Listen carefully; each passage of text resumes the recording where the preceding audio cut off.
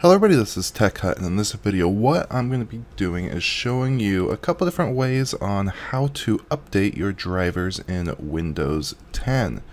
And also something that I would recommend you avoid to do. Now the first way to update drivers is through the Windows Update Manager here. All you do is check for updates, especially when you first install your operating system. You're going to want to run this and update everything it says to do. But you can see here in the picture I have this screen. If you do have drivers to update through here, all you do is go ahead and start the update process and restart your PC whenever needed. Now another way to go about this is through the Device Manager. Here in the Device Manager it lists all the devices connected to your computer, and even when a driver is not installed it should recognize that a device is plugged in. It might look something like this. But all you do is go to the driver you want to update. For example, if I wanted to look for an update for this NVIDIA GTX driver, I would just right click on it, click on Update Driver, search automatically, and then it will go ahead and search online, and what it's going to do is it's going to come up and tell me that the best drivers are already installed. And this is a link to go to the method that we just did, so if I click that it would open up this again.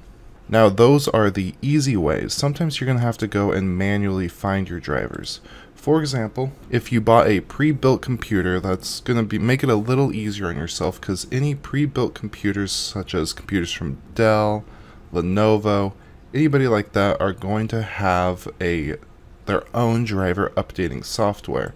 Which, even if you do update all your drivers through Windows Update, I would recommend you do this because there are going to be things that are missed. For example, if I just Google Lenovo driver updates, I have a Lenovo ThinkPad laptop, and I do need to go through this whenever I do any updates or whenever I reinstall my operating system. And here you can input your serial number or select a product. This is through Lenovo, but this is generally the same on any type of these websites. So for example, if I went up here, the ThinkPad I have is a ThinkPad X260. So if I search that, you can see the X260 is there. I search that up, and there are options to download the Lenovo system update, and you can download the tool from here. And I'll show you the same example through the Dell website. So if I just Google Dell drivers, it'll take me to the drivers and downloads, and here you can go through, browse all products, and let's say we had a all-in-one PC. It was a Optiplex, which is a very popular model of PCs. Let's say it's a 9000. You just click on your computer model, there it is. You'd select everything you want, and you can see it has a list of drivers here. So you just go through and you download any driver that you need for your computer that you may be missing, and you're good to go. You can see here, just like with Lenovo, you have the let us analyze your system to find the latest updates.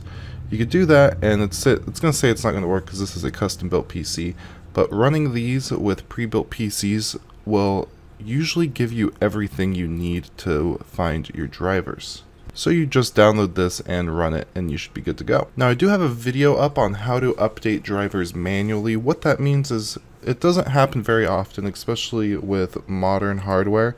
You may download a driver and there'll just be a couple files in there with no setup exe or anything like that. To manually update a driver, you go back into the Device Manager, and if I'm a little too quick and you need a better explanation of this because you are in this situation, I highly suggest you watch the video I did on that. But you would go to the device you want to update the driver on, and you click Browse My Computer for the driver update software. You select the subfolder that the driver is in, you include subfolders, and then you go through the process of updating it.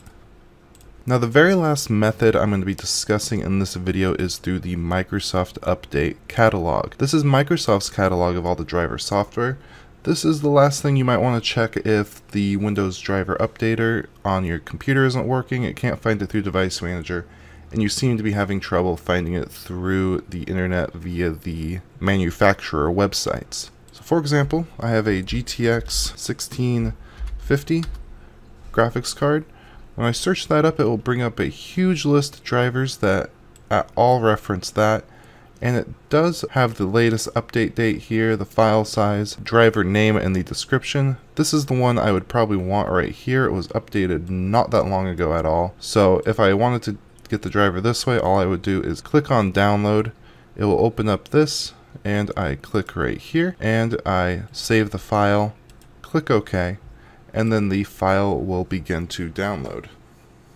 And then when the file finishes downloading, this is the cabinet file, it's a type of archiving file. You can see right here that this is the entire driver. Some of these do and don't include setup exes, so this is the setup exe here. So all I would do is extract all of this to its own folder, run the setup exe, and I'd be good to go. If there's no setup exe, watch the video on how to manually install these drivers. You should have no issues at all. One thing I do not suggest, I'm going to Google something, driver updater software. This is a no-go. So let's just go to a random website. This one, best free driver updaters. You'll have all these different driver easy, driver max, driver identifier, all this different software that is, it works, but they all cost money. Some of them have spyware and adware, so you're going to want to be really careful if you're going to be using any of these. I do suggest you go out, I would rather go out and spend the time to find every individual driver manually and install them than use one of these pieces of software. That is about it. I hope this video has helped you out in some sort of way. Like I said, there'll be a link in the description, as well as if you click the eye in the corner to take you to that video on how to install drivers manually. If you have any questions, feel free to drop them down below. Please subscribe for more Windows tutorials like this. I upload basic Windows tutorials, hardware overviews, reviews. So subscribe, ring that bell.